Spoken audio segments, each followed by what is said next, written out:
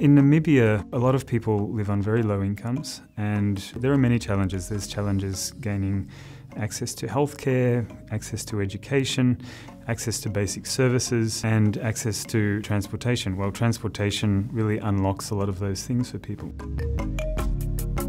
In the early days of the Bicycling Empowerment Network, we were focused on access to healthcare, but that progressed over time, and now it's more about distribution of medication.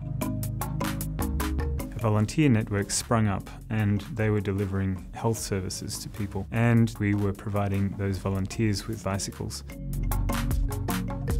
Since we began, we've imported more than 32,000 bicycles. We've got 31 shops in the country now, and a couple more underway at the moment, and we've got 106 people employed full-time running those shops. That's reaching a lot of people. We are a bridge to opportunity. We don't give people a better life, we give them the opportunity to make one. It's really the ingenuity of the people on the ground who, once given an opportunity, can take it somewhere, and that's really inspiring.